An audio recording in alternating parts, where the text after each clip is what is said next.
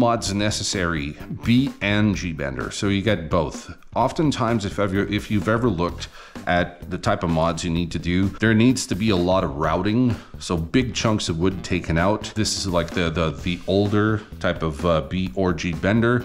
And the other one is where they will drill a hole here and another one that goes across here.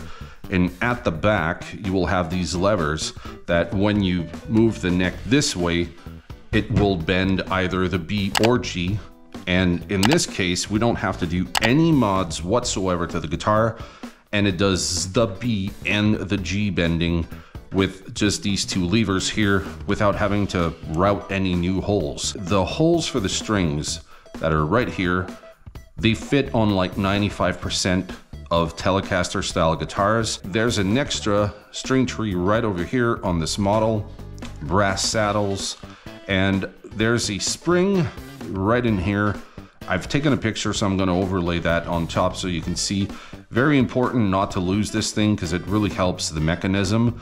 There's an extra one that comes provided with the kit when you buy it. So it's in here, and there's some padding that goes here on your pick guard or right underneath here on the lever, so that way it doesn't rub against your screw. And sometimes you even have to take out the screw if you want it to fit nicely. So what I'm going to do now is just keep it super simple, because the point of this video is to show you that you don't have to mod your guitar, and you can basically do this maybe in like 20-30 minutes, even if you don't have much experience, because it's as simple as taking out the screws, taking out the pickup, putting the new one in, and after that there's just some fine tuning that you will have to do with the B&G. This is going to take me longer because I'm yapping. I'm trying to explain how to do the whole setup. So this is going to take me longer just to demonstrate. But for you at home,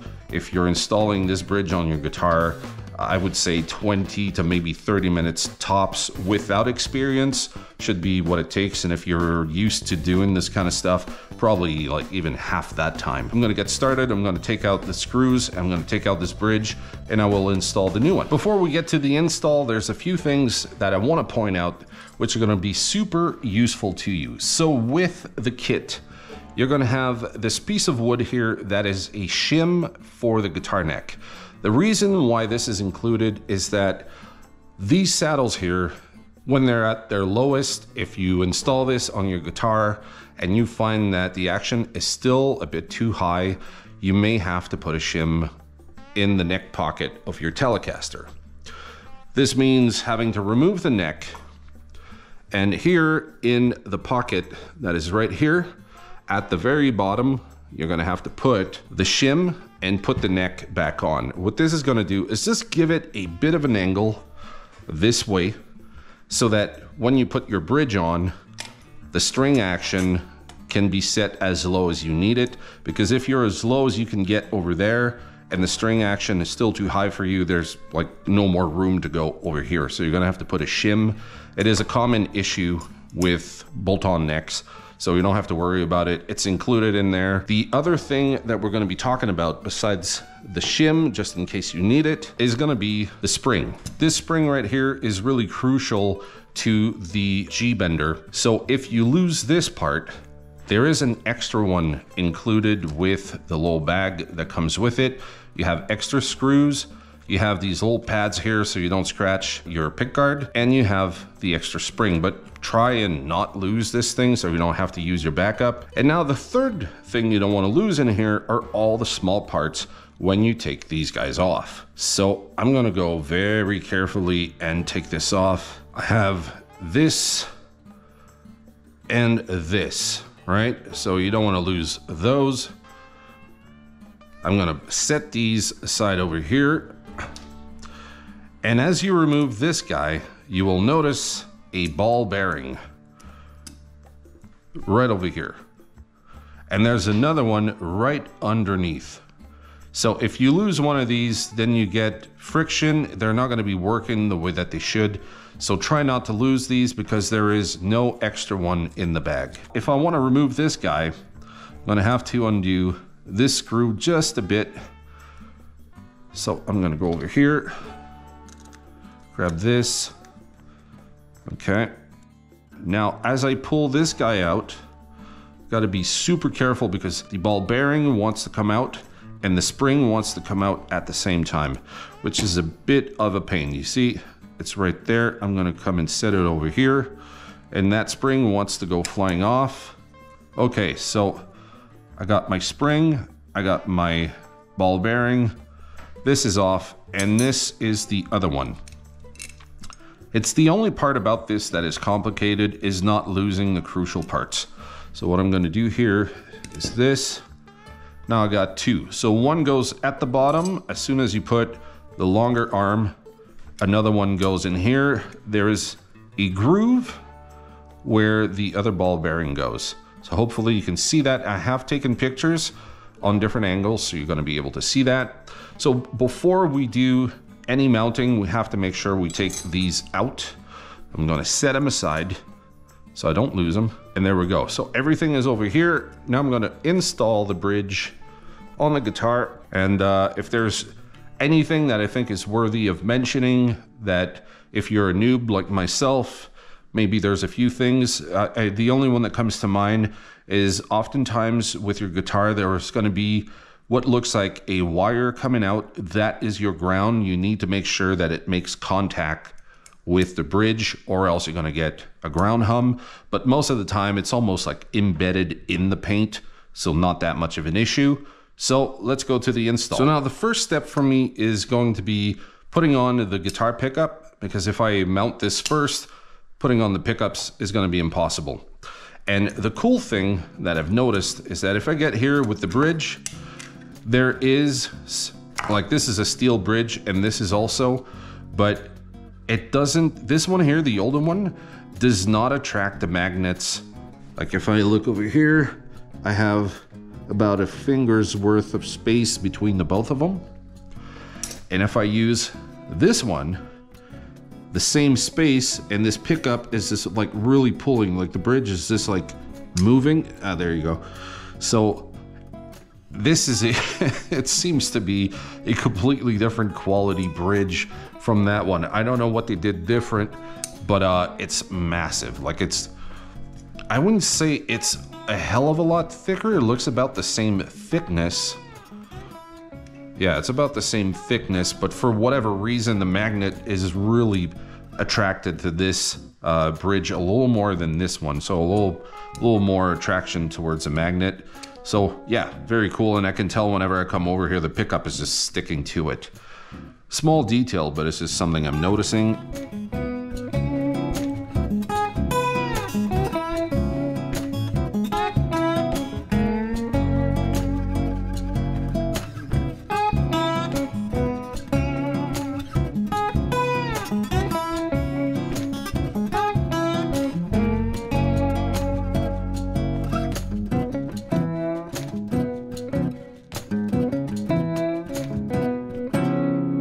What I'm going to do now is put on my favorite strings on this guitar, but I'm not going to put all of them because the one for the B and the G need to be put on last, and they're not going to go through the body, they're going to be going through the top. So that's one of the cool things with this particular bridge. Hopefully you can see that. It's that right over here, the strings can be top mounted.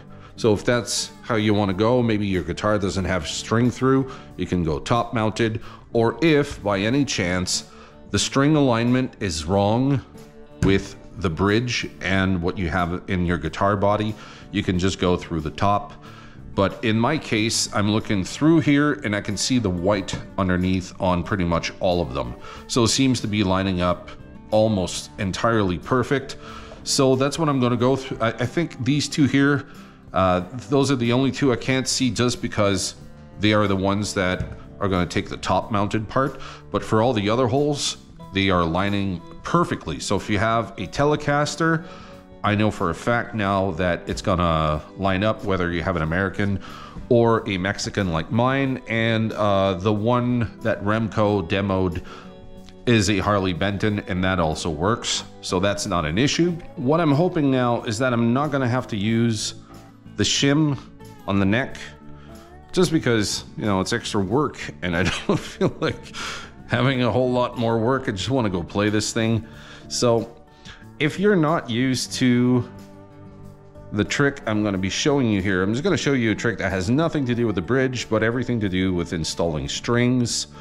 And this is just the way I was taught to do it by a luthier, and you can do it many other ways that will work.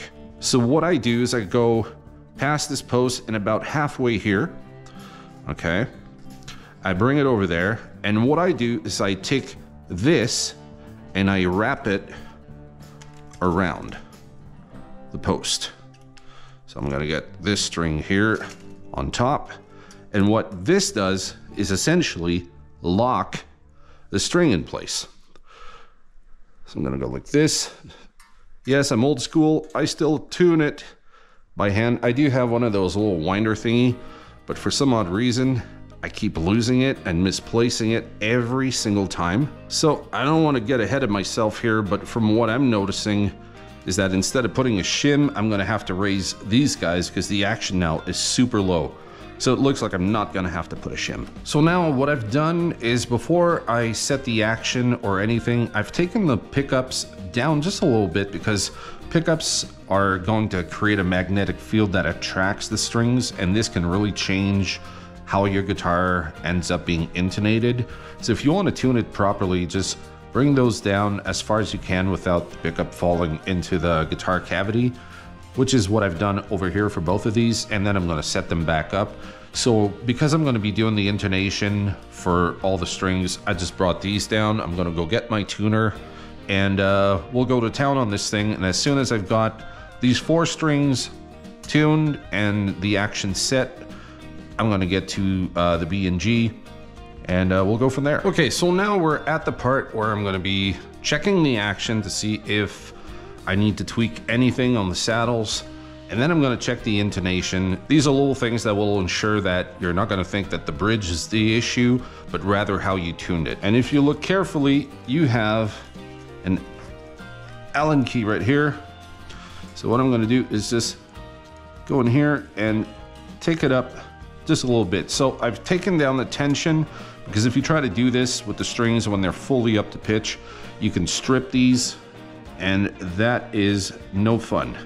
So clockwise to just increase it just a little bit, and I'm going to increase it on this side just a tad. So if you wanted, you could go like this and just bring everything up so it lines up with the curvature of this 9.5, which is probably something I'm going to do just to be on the safe side. So I got this. I'm going to bring this guy up a bit. Yeah, that should work for me. It's not perfect, but at least it follows the curvature of the neck. So let's go back to pitch. So now what I'm going to do is top mount these 2 strings after I've done my intonation. Okay, now I'm going to bring this guy back, kick it back in. Look at this. Ain't this a beauty? Okay, so second thing for you noobs that are just like me. Unscrew this guy so you have some wiggle room for your strings. I would say this is the only part where I really struggled with this install, is actually just fitting the strings in there. See this? I forgot to put these 2. So the way it goes is that you start with the washer first, put it here, then this guy, little black ring goes right there, and then we secure the whole thing this way. So I'm not going to tighten it too tight. Just going to firmly put it in, and then I'll adjust as needed. So here's my experience being someone who's never done this, having to install the bridge and do all the fine tweaking. I'm going to share with you some of the frustrations I've had, not because the bridge is complicated, but because I had never done this. And there's a few things that I did that, you know, are stupid. They're stupid mistakes, but you might make them as well. If not, and you're very good at it, awesome. This should be a breeze for you to install. There's really nothing you could do that would completely mess your install, unless you like lost parts for the bridge. That might, you know, put a bit of a break on your install. But if you're careful not to lose anything, then there's really nothing you can do to mess this up. So first off, I'm going to try and put some overlay videos to kind of showcase my frustrations when I did the install, so you don't have to make the same mistakes. Putting it in here was pretty simple. Everything lined up, the strings lined up, the screws were perfect. There were no issues installing the bridge itself.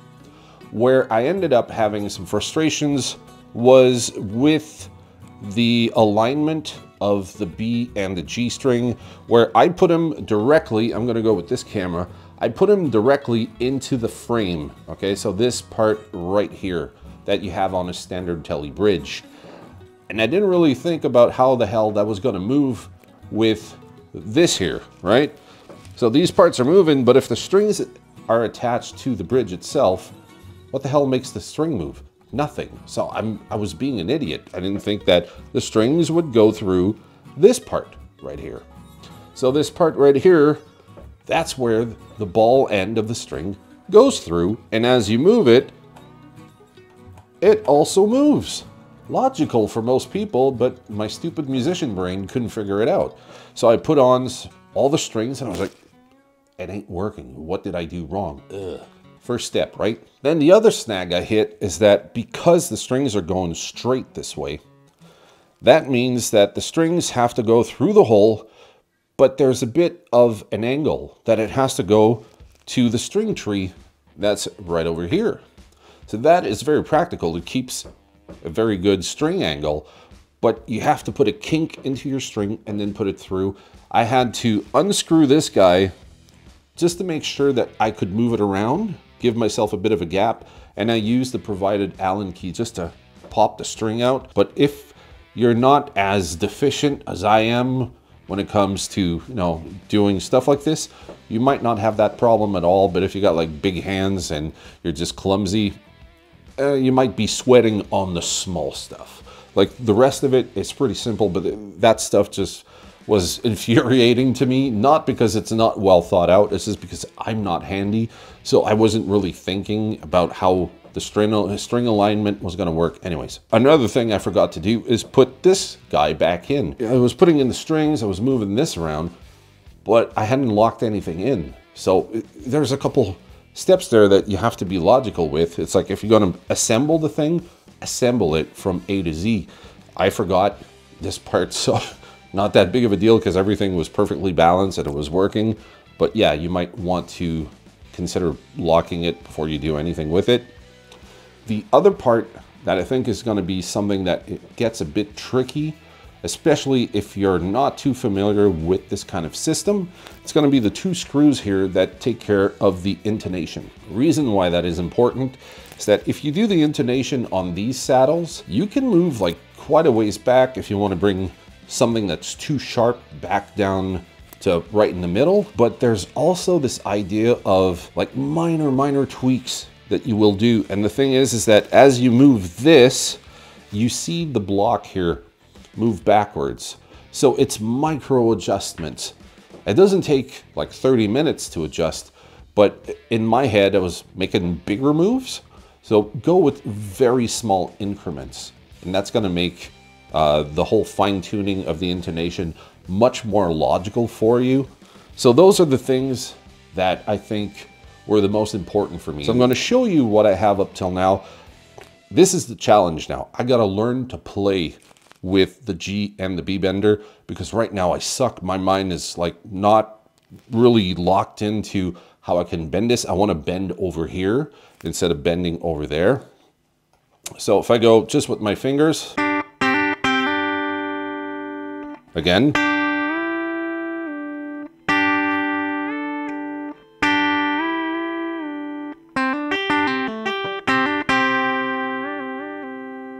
so that's the other thing that's really cool too with this system is that if you get familiar with where the pitch kind of does this sliding thing here,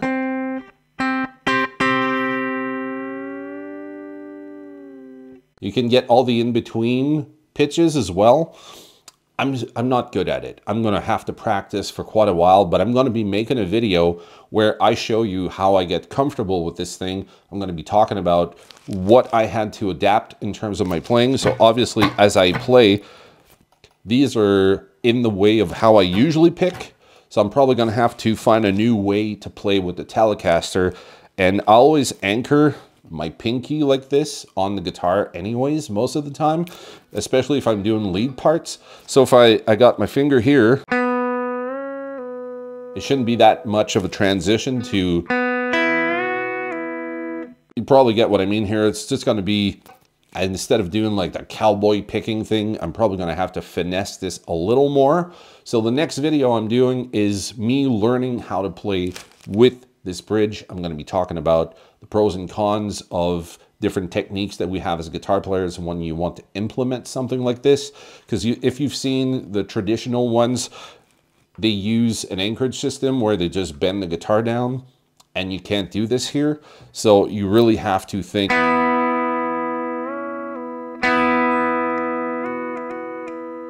I'm gonna get to learn how to play it. It's still a new muscle I have to train here. But all in all, this is absolutely killer because I've never had anything like this on a guitar, and I've never played with a G or a B Bender. Now got both. I don't know, maybe at some point I'm gonna decide to put like the straight ones instead, or maybe mix the straight one with the curved ones. We'll see how my hand adapts. But that's for this video that's coming up right over here. So just click on that one and I'm gonna see you in that video. Cheers.